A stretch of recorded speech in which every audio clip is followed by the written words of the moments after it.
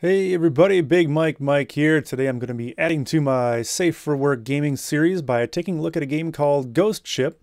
This one comes from the procedural death jam that's going on right now. It's a game jam. Has a couple different rules, one of them being that the levels need to be generated procedurally, meaning every time you play it's going to be a little bit different. The other rule is that there needs to be some form of permadeath in there. So again, meaning if you die, you lose all your stuff and you start over from the very beginning.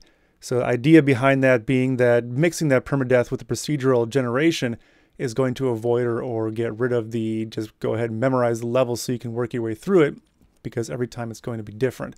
So let's take a look at Ghost Ship. And I do like this one too because it has support for the Xbox 360 controller, which I am using. Alright, so I'm using X to attack. I'm just going to whirlwind through this whole thing. And A is to jump. So idea is you need to make your way to the bottom of this pirate ship and get the pirate treasure. Whoops. And then make your way up to the top. So as you go, all the chests and crates and things are going to have stuff, nice, stuff in them. So kind of reminiscent of Spelunky, I guess, really, because it follows the same idea. Ooh, that was close.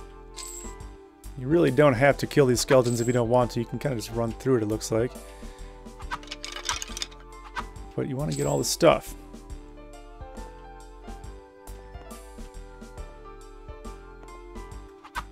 Dig the music. The skeleton's kind of jamming along there.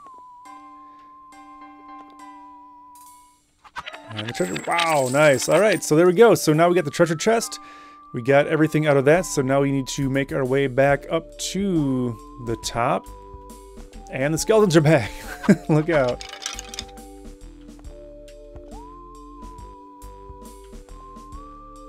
I like the skeletons' kind of funky swagger they've got going on. I don't remember how to get out. There we go. Alright, so we're back here. Level 1, 4 kills, $2,500, 4,500 points. That sounds pretty good, right? I don't know. Level complete, press X for the next level. Let's try another one. Let's see how difficult this gets. I'm gonna go fucking berserker on this round. Look out. Give it to me.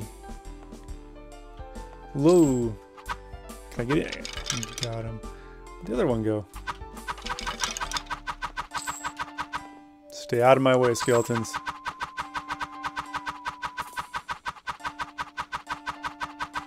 Okay, now that's just giving me a headache. This level is definitely bigger than the first one. There's more going on here. Now can I get up there and get that stuff?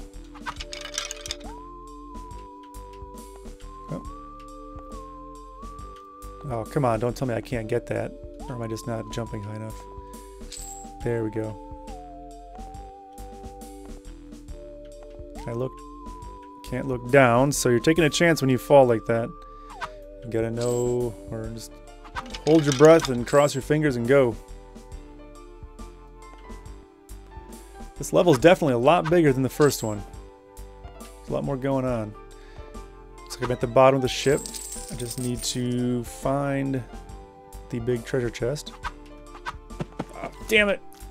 So there you go. So now you can see I'm back to level 1.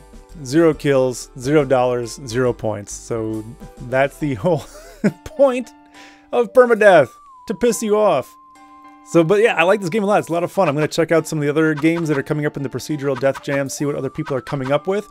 As always, I will have links to the game down in the description below and to the death jam itself that's going on. If you have any games that you want me to take a look at or play, if you maybe you're a developer or just have a suggestion for something you want to see me play or give a shot, put it down in the comments. Let me know. I'll take a look at it and maybe I'll feature it in an upcoming video. So anyway, thanks for stopping by. Thanks for taking some time to watch the video with me and see what I'm doing here.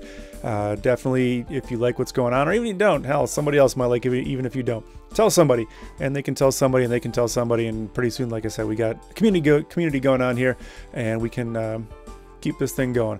So anyway, thanks for stopping by, and I will see you later.